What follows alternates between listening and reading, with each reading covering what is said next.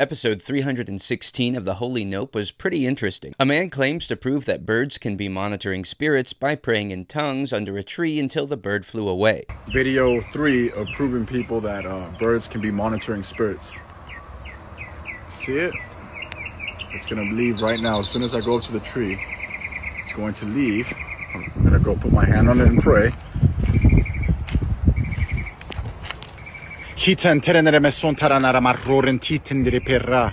right now. Leave in the name of Jesus Christ. Leave in the name of Jesus Christ. Now, there's a lot that can be said about the beliefs held by this creator, and he responded to being Nope, but that's not what I want to focus on. Instead, this is an opportunity to edify. So I've actually seen some of your videos before. I've never paid too much attention to them because I've noticed that they're all to destroy, not to edify. Right? Because the creator frequently cites Ephesians 6 as if it supports his doctrine. But that's not only the case with this fellow. Probably the vast majority of evangelicals, and especially those caught up in the charismatic movement, and even more especially those involved in deliverance ministry, cite Ephesians 6 as a proof text for their unbiblical views. Let's break it down. Paul says in Ephesians, we don't wrestle against flesh and blood, brother. We wrestle against wicked things and evil in high places. Okay? Heavenly places. A bird is heavenly, but that's not even it. It's in the spirit realm. In Ephesians 6:10-12, Paul writes, "Finally, be strong in the Lord and in the strength of his might. Put on the whole armor of God, that you may be able to stand against the schemes of the devil. For we do not wrestle against flesh and blood, but against the rulers, against the authorities, against the cosmic powers over this present darkness, against the spiritual forces of evil in the heavenly places." Yes, Ephesians 6 is probably the primary go-to verse on spiritual warfare. The problem is that it is almost always cited outside of its context within the epistle. Ephesians 6, verse 10 and onward, which begins with the word finally, is Paul's conclusion to the letter. The conclusion is an applicatory summary of what Paul has written in the first 5 chapters and 9 verses of chapter 6. Therefore, in order to understand the section on the armor of God, we need to understand all that came before it. And did anything come before it that has to do with praying in tongues against monitoring spirits, or casting demons out of Christians, or seeing in the spirit realm and engaging in combat with the devil? That I can see in the spirit realm. I can see which is astral projecting. The first 3 chapters of Ephesians are deeply theological, diving into the nature of our salvation, and the last 3 chapters are intensely practical. Paul applies the theology of the first 3 chapters to the daily life of the believer in the last 3 chapters. This shift to the practical is demonstrated in chapter 4, verse 1,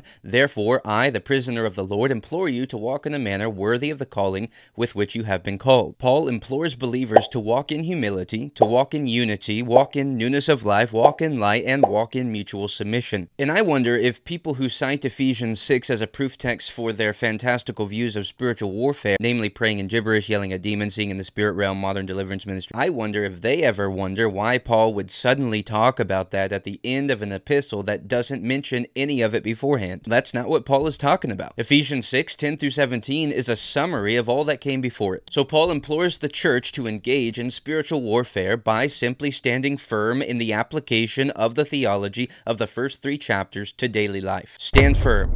Resist. Stand firm. Stand firm. We must stand firm because we do have a real enemy. An enemy who is going to tempt us with the aid of our flesh to indulge in things that Paul addresses which are contrary to his exhortation to walk in humility, in unity, in newness of life, in the light, and in mutual submission. Obeying the word of God to walk in this manner worthy of our calling is how we stand firm. It is how we do spiritual battle. And because there is no list of spiritual tools and weapons and gifts that you need to have in order to engage victoriously in spiritual warfare, the passage teaches us that every believer, even those who don't boast about having a number of spiritual gifts, already has all he needs in Christ to stand victorious against the onslaught of the devil. Let's take a closer look at the passage now. In verse 10, Paul writes, "Finally, be strong in the Lord and in the strength of his might." Does being strong in the Lord equate to being paranoid about birds spying on you from trees outside your house? Does it mean that you must have a heavenly language in which to pray? Does it mean that you must receive words from the Lord, or to hear the Holy Spirit speaking as clearly as your inner monologue? No, none of that. In fact, the Greek word for be strong in dunamo is a present passive verb, meaning that it is not a strength that we harness or build up ourselves. It doesn't come from us.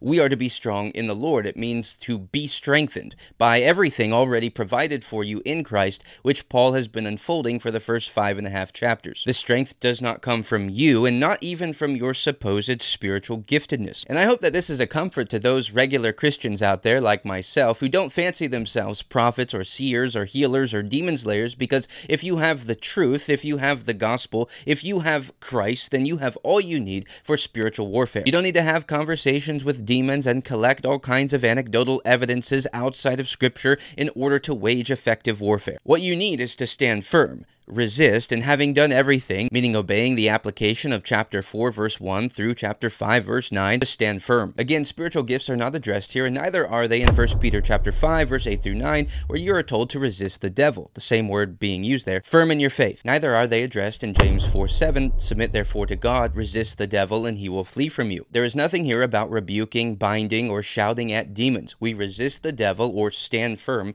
by believing the gospel and walking in daily obedience to it. If we are doing that, then even in the mundane and the routine, we are engaged in spiritual warfare, whether I'm preaching on the street or doing dishes or leading my family in worship or gathering with the saints at church. Now, as we move on to verse 12, Paul describes the enemy. For our struggle is not against flesh and blood, but against rulers, against the powers, against the world forces of this darkness, against the spiritual forces of wickedness in the heavenly places. Many misguided individuals interpret this to be a description of the ranks of the enemy, rulers being at the top and spiritual forces of wickedness being in the lowest rank, but that is not what Paul is doing here. Rather, he is describing the nature and campaign of the enemy, what they are like and what they do. They are wicked and they promote wickedness among men in the world. This does not mean that we should see demons everywhere. It does not mean that there is a demon behind every corner or in every tree. Nevertheless, we combat the spiritual forces of wickedness by walking in obedience to the gospel, which includes the proclamation of the gospel, which is the means by which God delivers men from sin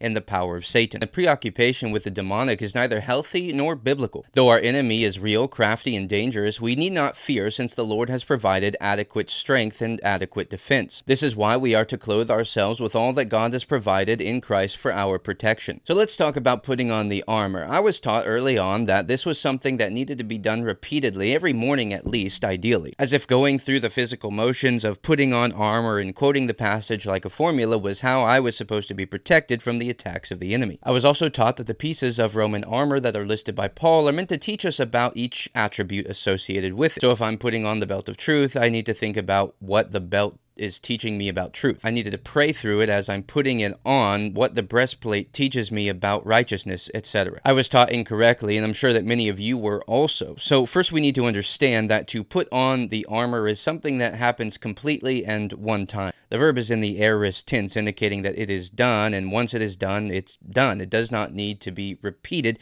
meaning that this portion of Scripture is not meant to be used as a ritual or a formula, as if going through the motions of that is what is going to protect you. Now, remembering that this is a summary conclusion of the epistle, we must approach the pieces of armor in light of the first 5.5 chapters. These armor pieces don't come out of nowhere. They are themes which Paul has been developing through the entire letter. Let's take the belt of truth. What does a belt have to do with truth is the wrong question. What we should be asking is, what does the rest of Ephesians teach us about truth? Well, we have believed the message of truth, the gospel of our salvation. Having been saved through believing the truth, we are to speak the truth in love as we grow and mature. The truth is centrally focused upon the person of Jesus. Our new self in the likeness of God has been created in truth. We are to contrast our former darkness by walking in the truth. To understand and put on the whole armor of God, we should work through each piece of armor in this way. What has Paul told us about righteousness, about peace, about faith, about salvation, about the Holy Spirit? Walking according to what Paul has laid out regarding these graces is how we stand firm in Christ against the enemy. So I've actually seen some of your videos before. I've never paid too much attention to them because I've noticed that they're all to destroy, not to edify. I hope this brief exegesis of Ephesians 6 is edifying for you, and I praise the Lord that so many of you have been helped by the Holy Note. False teaching must be destroyed because the edification of the body is my goal, and the first step of renovation is demolition. By the way, my guy, why on earth, out of all of the places for there to be a cut in your video, is there a cut between the moment that you finish speaking in tongues and the bird flying away? Why is there a cut right there? Leave right now. Leave in the name of Jesus Christ. Leave in the name of Jesus Christ. Why would you do that? Because now we don't know if you were standing there for 10 seconds or 10 minutes. Anyways, thanks for watching, and it is my hope that looking at the text has made it clear that using Ephesians 6 to justify this nonsense is a holy no. I feel like I'm losing my mind. Is everybody in the world blind? Please, Lord, give me a sign.